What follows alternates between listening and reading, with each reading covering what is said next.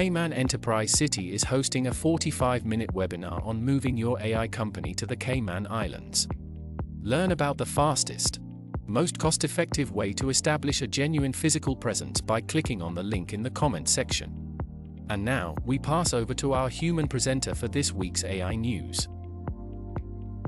Welcome to AI Forum's weekly report, where we share AI news and insights curated for students, practitioners, executives, and entrepreneurs. In this week's report, we discuss the projected growth and dangers of emotion AI and the latest funding news. 2023 will witness increasing usage of emotion AI technology. Emotion AI is a technology that detects and interprets human-machine interactions through text, voice, and facial recognition.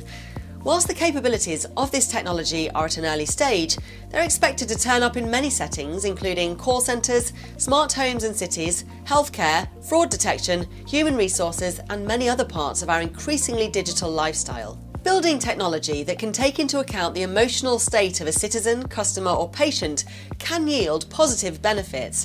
However, as we've already learned from social media, the digital experience can also be harmful.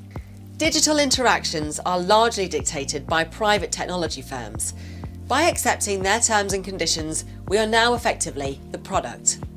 With emotion AI, some firms may experiment with extracting more value from each interaction by exploiting primitive instincts that can be joyful and happy, or darker, more powerful reactions such as rejection, betrayal, and helplessness. As this powerful, currently unregulated technology is being developed and deployed, the risk of emotional contagion is rising and, if left unchecked, could lead to a tipping point in global mental health. Emotional contagion was first discussed in a fascinating 1993 paper by Hatfield, Cacioppo and Rapson, with the following selectively quoted from their conclusion. Awareness of the existence of emotional contagion and the associated phenomenon of emotional decoding may prove useful in understanding and perhaps advancing various areas of interpersonal communication, and they may even tell us something about the awesome contemporary power of celebrityhood and of the mass media as these agencies of large-scale emotional and cognitive contagion continue to expand their capacities to define reality for billions of people. Emotional contagion, as defined in 1993, has evolved into digital emotional contagion, discussed in a 2020 research paper by Amrit Goldenberg from Harvard Business School and James Gross from Stanford, where they offer the following in their introduction. After defining emotion contagion, we suggest that one unique feature of digital emotion contagion is that it's mediated by digital media platforms that are motivated to upregulate users' emotions.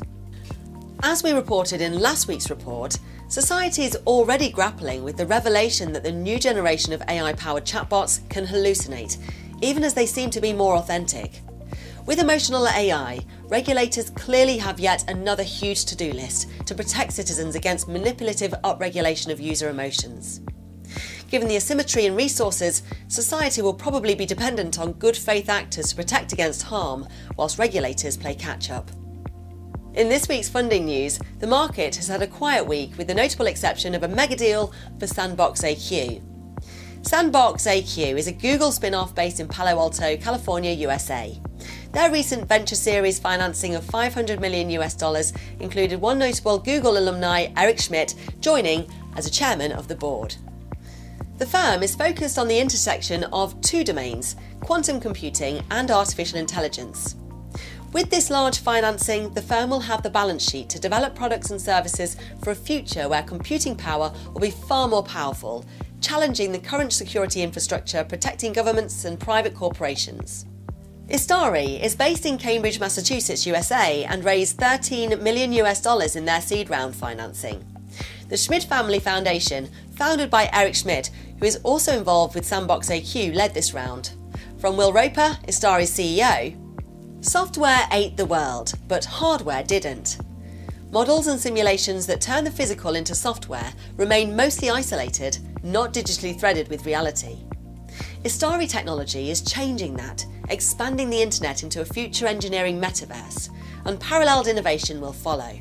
Kios sold $8 million in a private venture series, as reported in a SEC filing on the 17th of February. Based in Chicago, USA, from their website, We have been hard at work for over 12 years, experimenting, improving performance and developing software around the needs of workflow of interpreting physicians and technicians.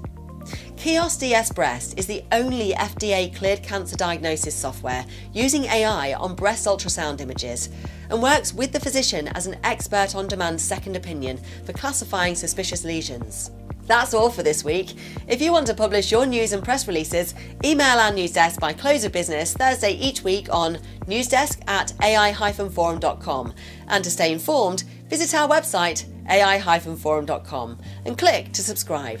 Thanks for watching.